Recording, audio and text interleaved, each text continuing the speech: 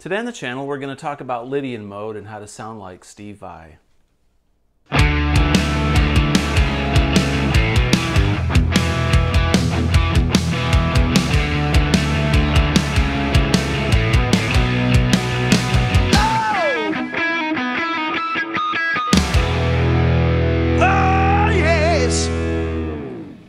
Hey everybody, welcome back. Today we're going to talk about Lydian mode and how to sound like Steve Vai in your soloing. So it's no secret that Steve Vai loves Lydian mode, and I can't show you every trick in the book how to sound like Steve Vai. I'm not sure Steve Vai can do that himself, but one of the many secrets and things that he uses are modes, and Lydian mode is by far one of his favorite modes out there, and it's very Vai-esque. So let's take a look at it.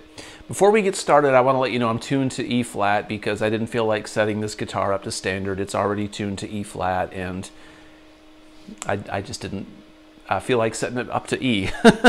So without further delay, everything that I'm going to show you, I'm going to speak as if we're in standard tuning. So we're going to learn Lydian mode in A.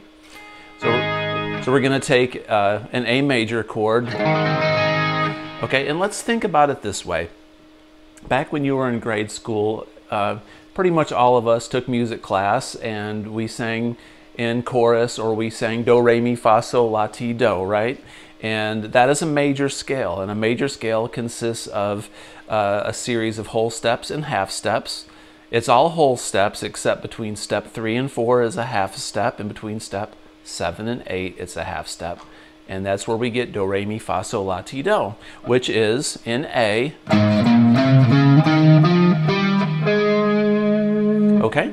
Guitar players, soloists love to play 3 notes per string a lot of the times because it just feels it's easy to play, right? And you can do a lot of legato runs.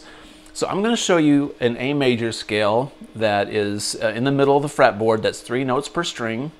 And it sounds like this. Now I didn't end on an A, but that's 3 notes per string. Then down.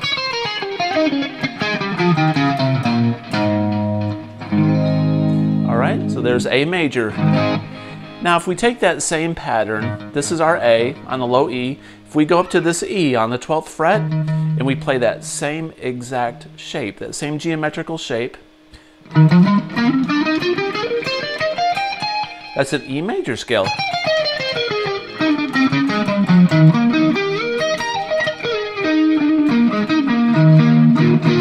Okay, so you can move that pattern anywhere. You can play an A major scale, a B, a G, a D, a C, E flat. That pattern will, anywhere that you play it on the scale, will be the whatever note that you start on, that's your major scale. So the way that Lydian works is it takes a major scale, just like we did, and it takes the 4th note of that scale, which in the A major scale, it's this D, but it's sharp, it makes it a sharp, so it makes it a D sharp. So an A Lydian sounds like this.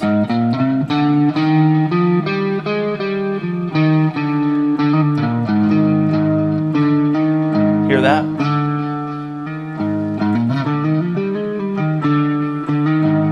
All right. So we aren't going to read music, and we're not going to think about it that way. We're just going to learn. We're going to learn these shapes that I'm showing you. So the way that it works out mathematically is an E major scale has the same notes as an A Lydian scale. So when you play this E major pattern up here, it's got the same notes as A Lydian.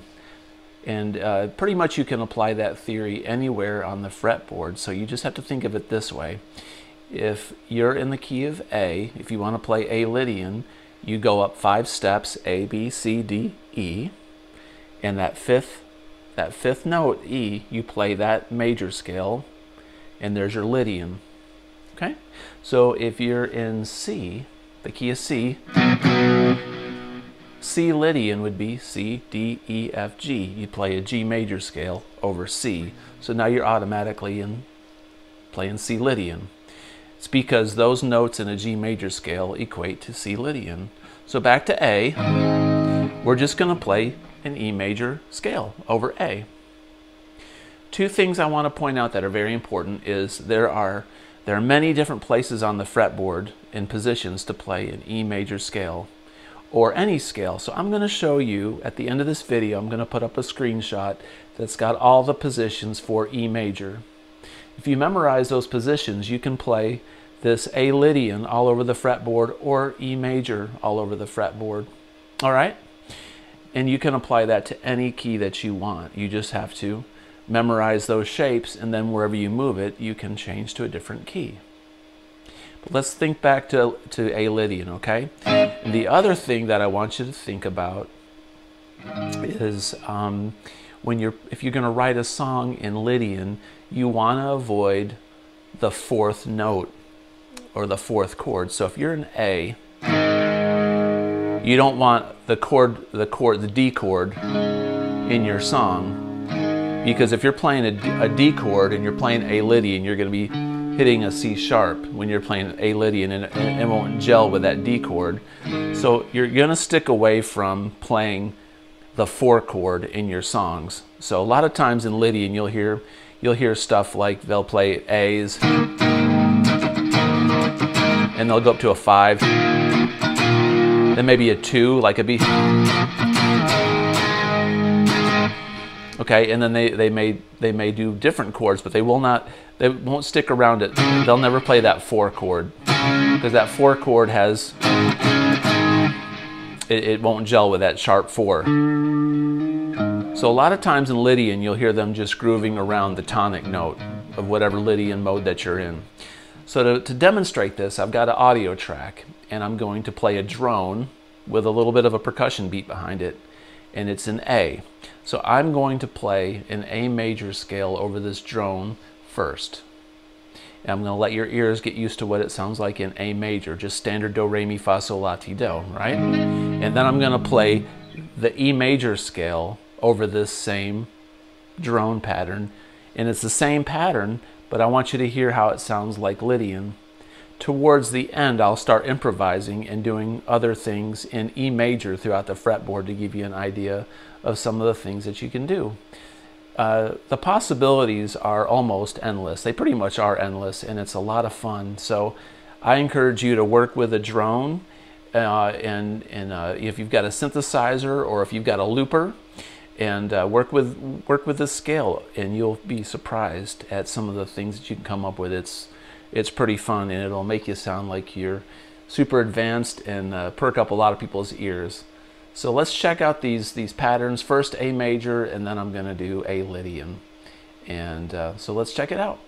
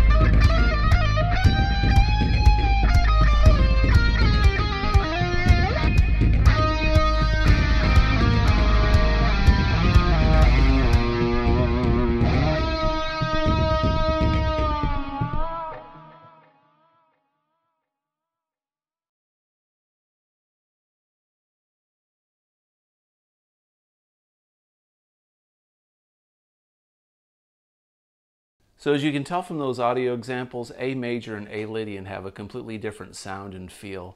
And the cool thing about it is, it's the same pattern that we're playing, just in a different location on the fretboard. So take a look at some of those scale patterns that I put on the prior slide. Those are E major scales, but played over an A drone sounds like A Lydian because those are the same notes found in an A Lydian scale.